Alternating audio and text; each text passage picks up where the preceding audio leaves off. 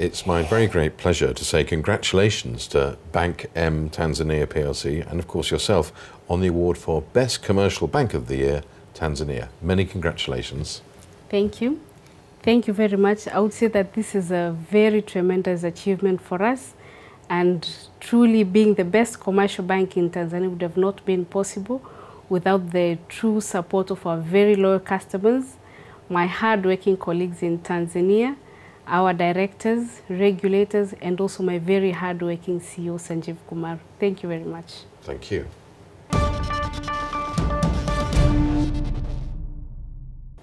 Let's start by thinking about the banking sector in Tanzania. How has that evolved over your career to date? I would say that my career has evolved over the years which I've practiced banking.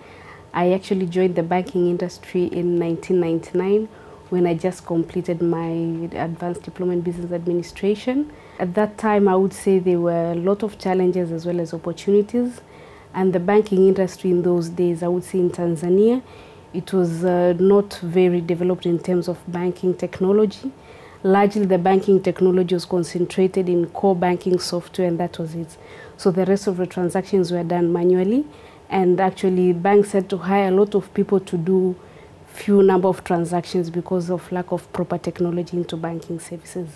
But since then, the banking technology has evolved with time, and a lot of changes has happened in the industry.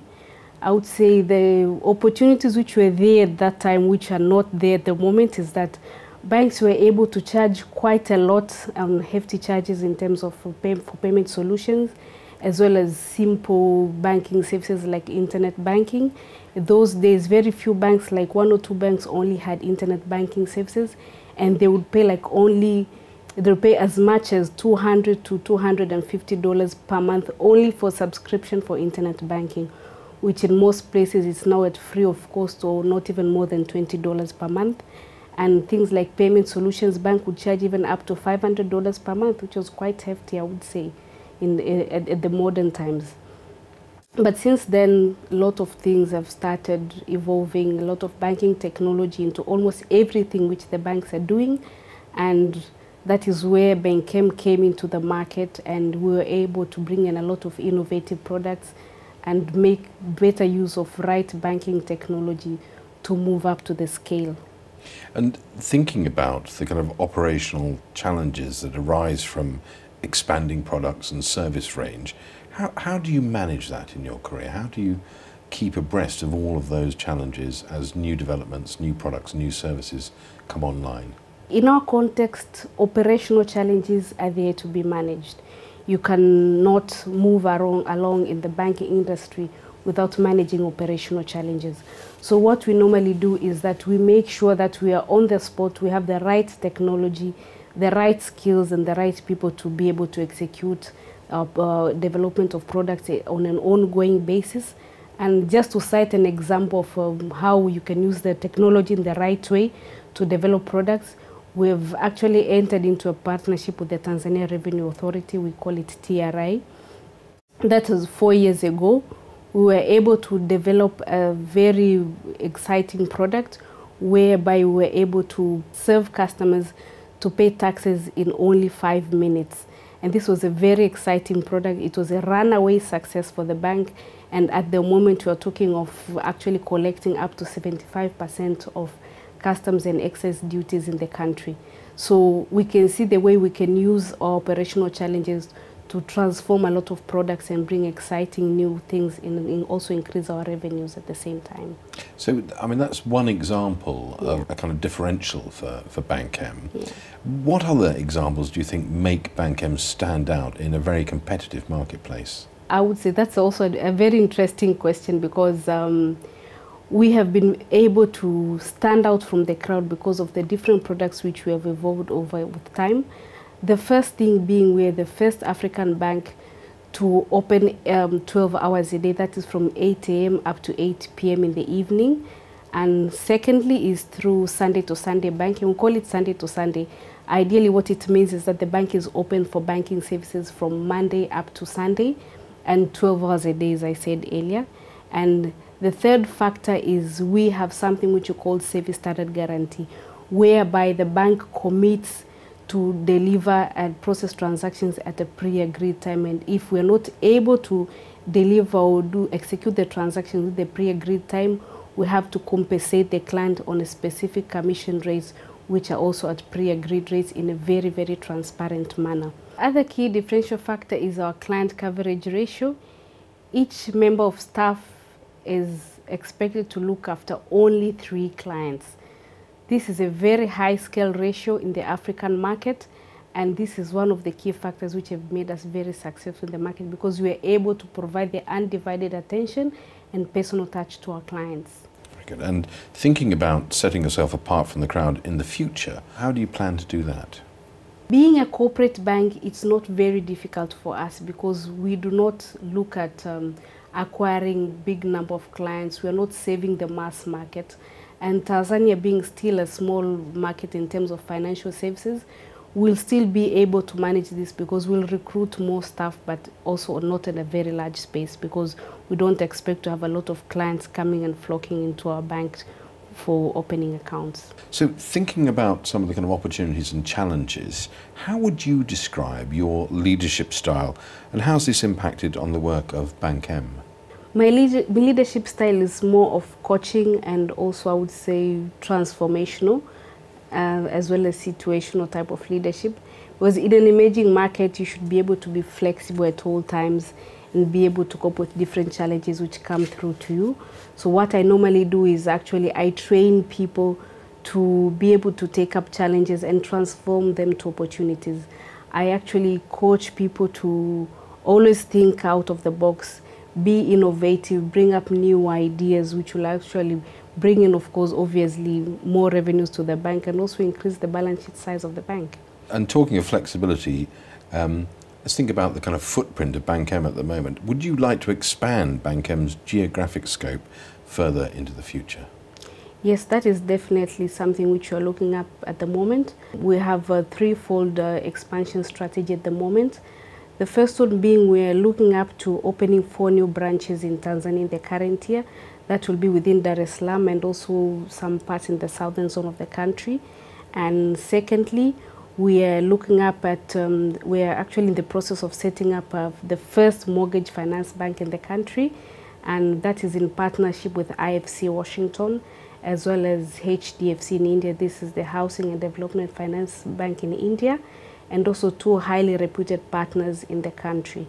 And thirdly is we are now in the process also of getting into Kenya, in a neighboring country in the East African region, through a non-operating holding company. So ideally what we're looking at is towards the end of this year we should also be in Kenya. And in terms of growth outside Tanzania, apart from Kenya, is East Africa the primary area you'll be looking at in terms of your kind of 5-year plan? No, our expansion strategy is not only limited to Kenya, because the main vision is actually looking at presence between 8 to 10 countries in the sub-Saharan African region, because what we have seen over the years is that these countries in the Eastern and Southern Africa, they actually have more of a very common business tradition. And even some of the clients which we already have their businesses operating in these different countries.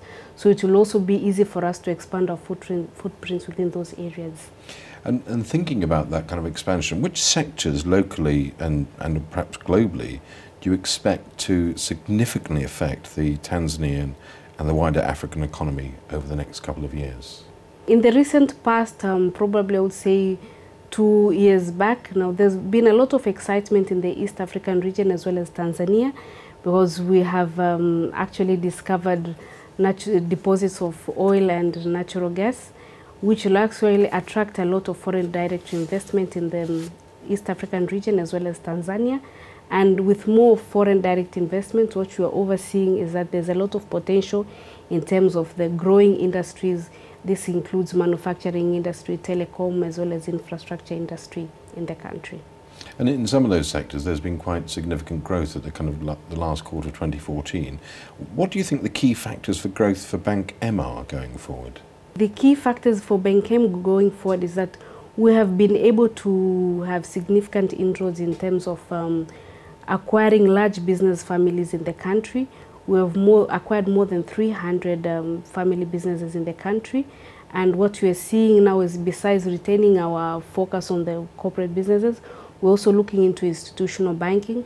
We believe that institutional banking is our next area of growth over the next 5 years. What we see in the institutional banking sector is that it will offer a big potential in terms of vast resources and excellent potential also in terms of balance sheet growth, because they have a lot of requirements in terms of transactional banking services, which other banks in the market are not offering at the moment. So we're kind of crystal ball gazing a little, but if we kind of think about your achievements to date, what are you most proud of in terms of what you've contributed to BankM? I would say that I was fortunate to be among the founding members of the bank.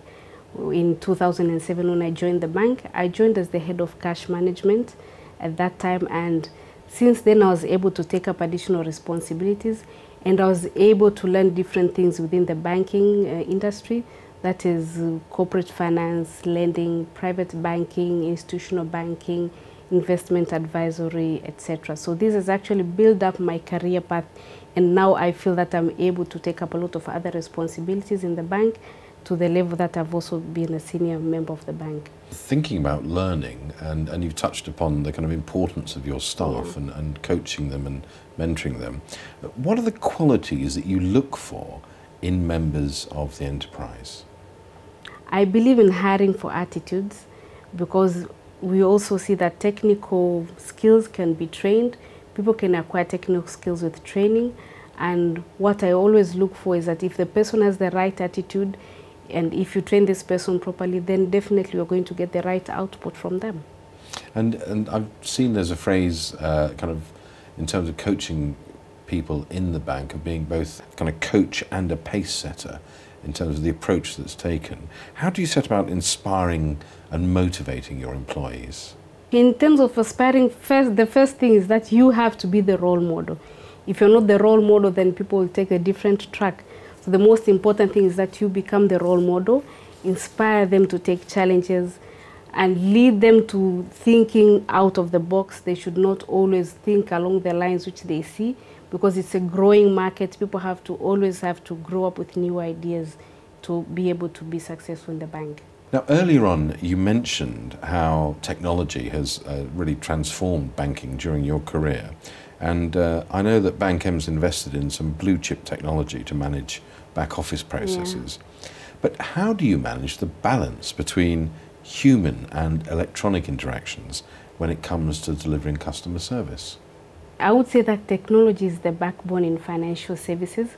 So what we've actually done is, on an ongoing basis, we continue developing new products.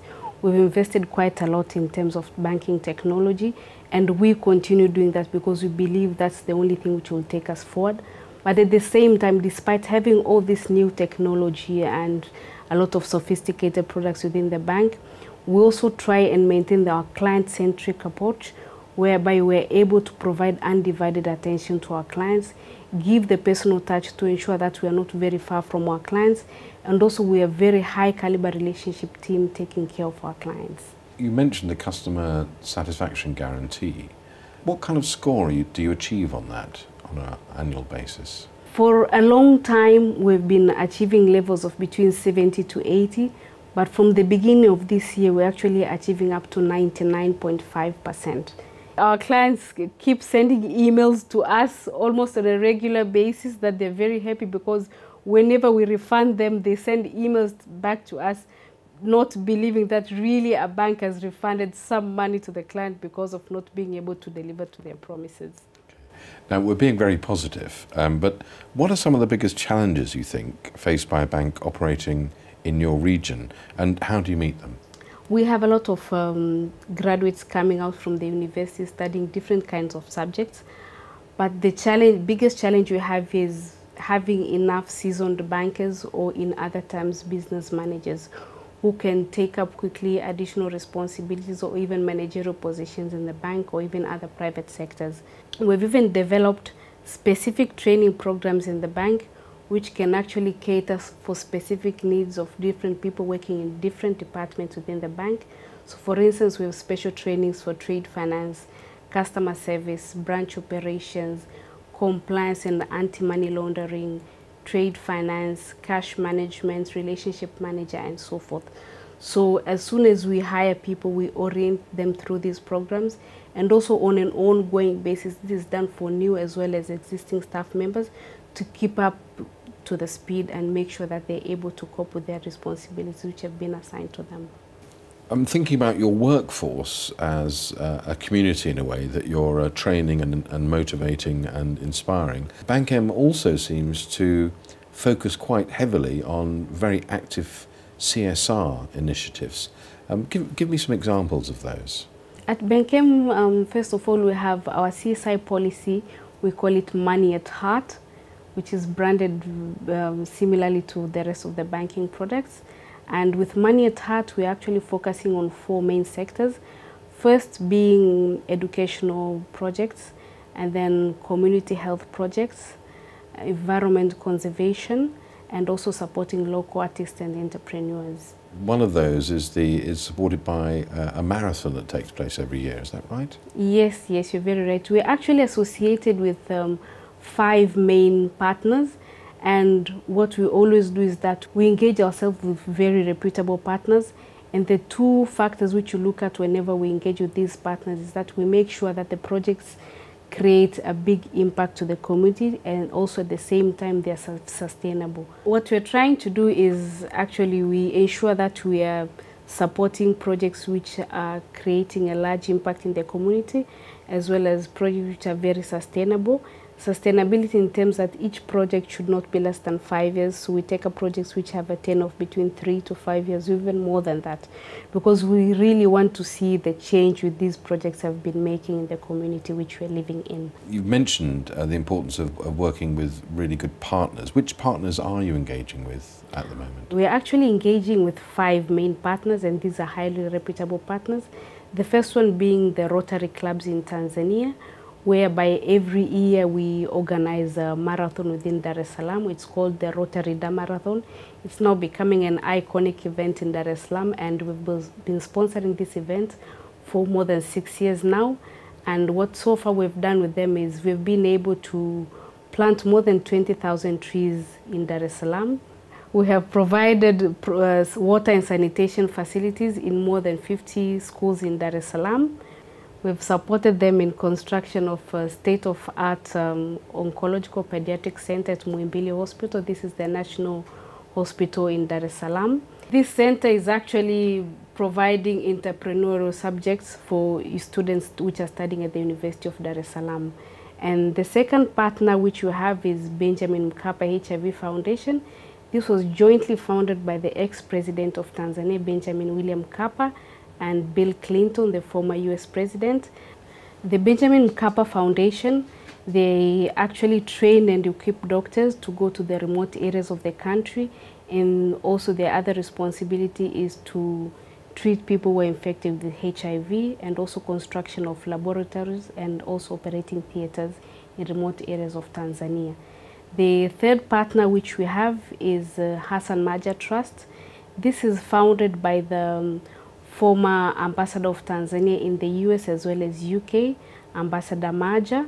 What we're doing with the Hassan Maja Trust is supporting them to provide desks across the country, and so far they've been able to provide more than 20,000 desks across the country, especially in primary schools in the remote areas. And the fourth partner which we have is KPMG. We've associated with KPMG to coordinate and also facilitate the Top 100 Mid-Sized Companies Awards, which happen on an annual basis in Tanzania. This is actually a regional initiative. It's also happening in Kenya as well as in Uganda. So we're also the main sponsors of these awards in Tanzania. And the fifth partner is Amref Health Africa. With Amref Health Africa, what we do is supporting their Stand Up for African Mothers campaign. In this project, Amref Health Africa is facilitating training of 3,800 midwives in the country, and this is a goal which is to be completed by year 2017. So we're the 3rd year now, and they're actually progressing quite well at the moment. In addition to that, BankM is also considered to be the highest contributors in community development in the country in terms of CSR initiatives. And in every year, we contribute not less than $2 million in our CSR initiatives. And presumably the investment that Bankem makes in CSR projects like those you've just been describing also helps the bank in terms of awareness and in terms of kind of public recognition and helps attract the kind of bright talents that you need to kind of keep going forward as you've been describing. Yes, we've been able to gain a significant public recognition, and in terms of both customers as well as prospective employees, because a lot of people come to us because they've seen us supporting the community to a great extent. At the same time, we also get a lot of applications from people who want to work with the bank. So finally, Jacqueline, what role do you think your education and background in industry has played in developing your approach to banking services? My education has been very helpful in terms of developing my career in banking, because I studied business administration, which has actually encouraged my way of working into being very flexible, and even the way you think, it means that you think in a situational basis. So your thinking has to change according to the environment and the different business situations which you actually interact with on a day-to-day business. This has actually taken my career at different levels. For example, 10 years ago, I was supposed to be installing internet banking at clients' premises, and those days we were using modems. So this process would take almost 1 to 2 hours, and it was a very lengthy and cumbersome process which was done manually. So with time, I've been able to use my knowledge into developing my skills in banking. I actually completed my MBA course as soon as I joined Bankem in 2007, and I had the opportunity to practice immediately what I'd learned in my MBA course, because I was expected, including my other senior members in the bank as well, to create a conducive environment, train new recruits, prepare manuals, prepare client proposals as well as product presentations, and also at the same time acquire new relationships, very new relationships, so actually going out to the market and source new clients of the bank. And this would probably be one of the highest points in my banking career. A final thought, Jacqueline. During the series of interviews that I've been doing for the magazine, you're the first woman that I've interviewed. How does being female in the world of Bankem work? Oh, that is pretty interesting. And I've actually been experiencing this situation of being the only female in almost every meeting which I attend, being in Tanzania and in different places.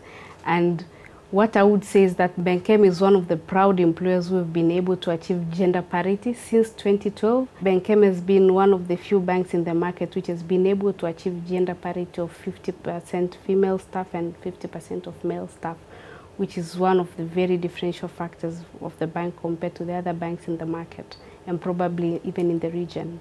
Well, it's been a great pleasure talking to you today, Jacqueline. Thank you very much for your time. Thank you very much, Simon. Thank you.